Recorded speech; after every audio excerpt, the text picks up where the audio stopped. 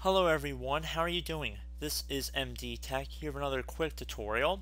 In today's video, I'm going to show you guys how to hopefully resolve the MSVCP140.dll file is missing error you're getting on your Windows computer. So this should be a fairly quick and straightforward tutorial, and we're going to jump right into it. And we're going to start by opening up the Start menu, and you want to type in Folder Options. Best match should say File Explorer Options. If you're running an older version of Windows, it might just say Folder Options. You want to open that up, and now you want to left click on the View tab at the top, and underneath where it says Hidden Files and Folders, you want to left click on where it says Show Hidden Files / Folders and Drives. Select that, and then click on Apply and OK. Once you've done that, you want to open up a web browser here. It doesn't matter which one. And you want to navigate over to google.com. Now into Google, you want to type in MSVCP140.dll and then type download, and then you want to hit enter to search. Now you want to select the domain that has the DLL / files in it. Should be very close to the top. You want to get it directly from this page, so it should say free download. You want to select that, and again you can always confirm by looking up in the URL up here, and you want to scroll down until you get to available versions right here. So you want to select the most up-to-date version that's compatible with your version of Windows. So most people are going to be running a 64-bit version of Windows, so you're going to select that respective version. However, if you are running a 32-bit, you want to select 32-bit download. Now, there's going to be a junction in this video that we're going to have to make a decision on what we're going to do. It's going to depend on if we're doing a 32 or 64-bit download, but I will show both in this tutorial. But I'm going to show the visual walkthrough with the 64-bit download because a vast majority of you guys are going to be running a 64-bit version of Windows. So I'm going to select the orange download hyperlink on the side here. It should say your download is going to begin. And if you click on the correct links and everything, you should end up with a zip file. So I'm going to show it in my downloads folder, and I'm going to show in the folder.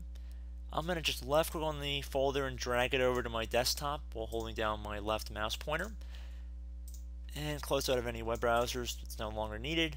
And I'm going to open up the compressed file, or compressed folder I should say, and the compressed file that's inside should say MSVCP140.dll. You want to left click to hold it down and drag it over to the desktop. So now you can see we have the DLL file on our desktop clearly visible, and you can delete this compressed folder this time, so I'm just going to click on delete on my keyboard. So now that we have our DLL file on our desktop, we're going to open up the Start menu, and you want to type in this PC. On Windows 7 devices, just type in computer, and you want to select the best match. So devices and drivers, you want to select wherever Windows is installed on. Most people should be the local disk. In my case, it's a C drive. The drive letter doesn't really mean too much, but there should be an icon of Windows right above the hard disk, as you can see right here. And you want to double click to open up that drive. And now you want to open up the Windows folder, so double click on Windows. And now, depending if you're using a 64-bit version of Windows or 32-bit, it's going to make a difference here. So if you are using a 64-bit version of the operating system, you want to drag this file over into the SYSTEM32 folder. And when you're hovering over System32, it should say Move to System32. And you'll need to provide administrator permission to move this folder.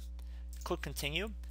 Now, if you're using a 32-bit version of the operating system, you're going to look for a folder that says syswow64. So again, syswow64. And you would just drag and drop that file into there instead. And that's pretty much it, guys. There's not too much more to this video. But I would recommend, if you want to change your folder view options back to what they were before, you're more than welcome to do that. I'd recommend doing that before you even restart your computer. And you just go up to the View tab at the top, go underneath Options, and then again underneath View you can set it to Don't Show Hidden Files, Folders, or Drives. Click Apply and OK. At this point you can restart your computer, try and rerun the application you were experiencing this issue with, and hopefully your problem has been resolved. So as always, thank you guys for watching this tutorial. I do hope I was able to help you out, and I look forward to catching you all in the next video. Goodbye.